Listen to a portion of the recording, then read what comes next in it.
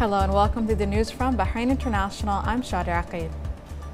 The commander of the National Guard, Lieutenant General Sheikh Mohammed bin Isa Al Khalifa, received today at his office the United Arab Emirates, the UAE Ambassador to Bahrain, Sheikh Sultan bin Hamdan bin Zayed Al Nahyan, in the presence of the Director of the National Guard, Major General Sheikh Abdulaziz bin Saud Al Khalifa, and the Minister of Plenipotentiary at the UAE Embassy, Ali bin Yusuf Al Naimi.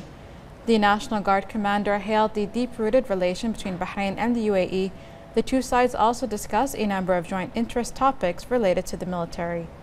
For his part, the UAE ambassador expressed appreciation to the National Guard commander for his efforts in developing the National Guard edifice and his contributions to preserving the gains of the kingdom, as well as his keenness to strengthen bilateral relations with the UAE.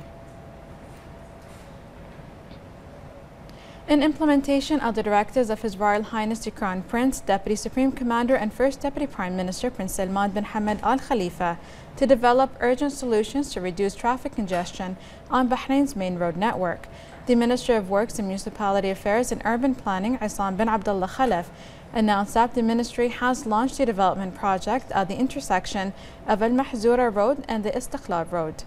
The minister added that the action would facilitate traffic coming from Al Mahzoura Road into Istiqlal Road by increasing the number of lanes on the latter to 5.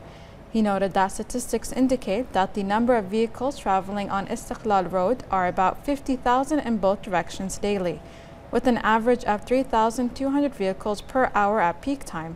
He added that the project will reduce traffic congestion by 28%. It also includes the improvement of street lighting.